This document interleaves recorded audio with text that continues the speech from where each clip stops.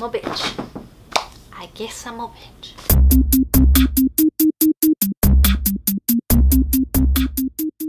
What's up guys? Welcome back to my channel. If you're new, hi, how are you?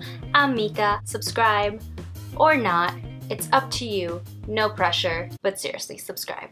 So anyways, today's video was inspired by all of the back to school videos that I have seen lately on YouTube, and these just made me want to take out my senior yearbook and look back at the comments that my old friends had written to me. And once I read those comments, I knew that they were video worthy. So here we are. I think this is gonna be a fun way for you guys to get to know me a little bit better based on what other people think about me or thought about me, which is probably not a good idea now that I think about it. But yeah, it's too late to back out now, so here we go.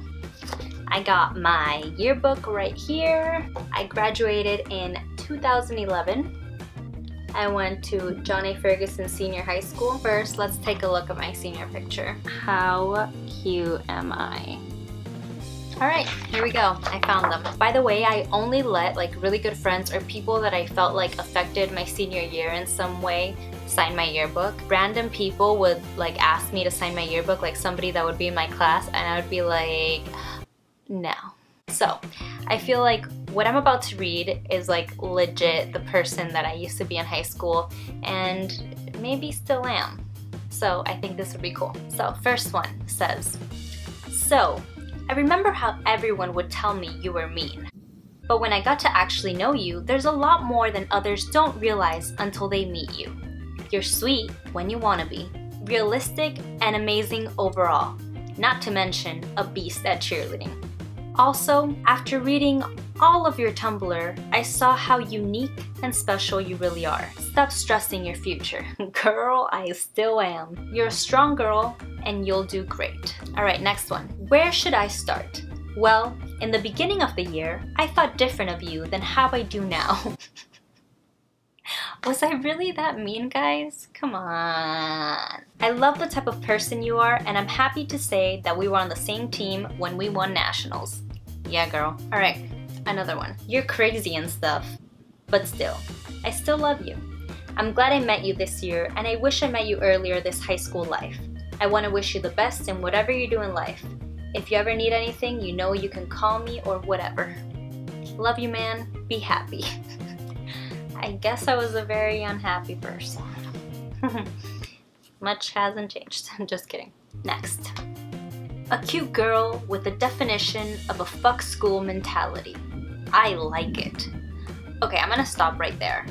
I never had the F school mentality. Just my senior year was a little bit rough since all of my friends had already left the school and I was pretty much like not by myself. I had my friends, but I didn't have as many friends as I had my junior year. So I guess I came off as like, I don't want to be here or whatever, but that wasn't really the point. Like maybe a little bit, but not to this extent. "Always quiet but funny. First one to come in from lunch."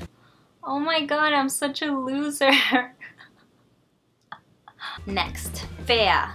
For those of you guys who don't know Spanish, fea means ugly. "Wow, I hate the fact that I didn't get to know you before. I thought you were just a spoiled little cheerleader, but you ended up being one of the most amazing people I've ever met. Thank you for being there for me when I needed it. Just know that I'll be there for you whenever you need me. I fly." Oh my god, that's so nice. But you see, another person that thought that I was a spoiled little cheerleader and that I was mean, and that is not the case. Another one.